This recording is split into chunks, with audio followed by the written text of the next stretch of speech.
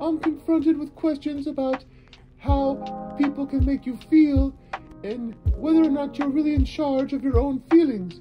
And I think sometimes the problem is people give too strict an interpretation of this.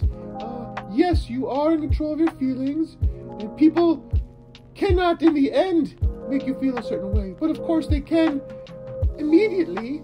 You can have an immediate gut reaction to something, and that cannot be controlled. You can be surprised. That's the very nature of emotion, is to be surprised by something.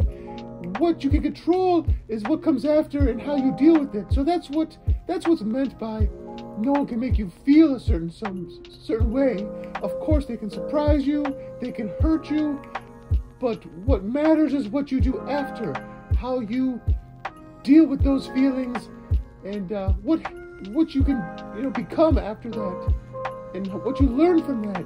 And so the next time you don't get surprised, and basically you learn when dealing with a specific person or a specific type of person not to be surprised anymore. You see the signs.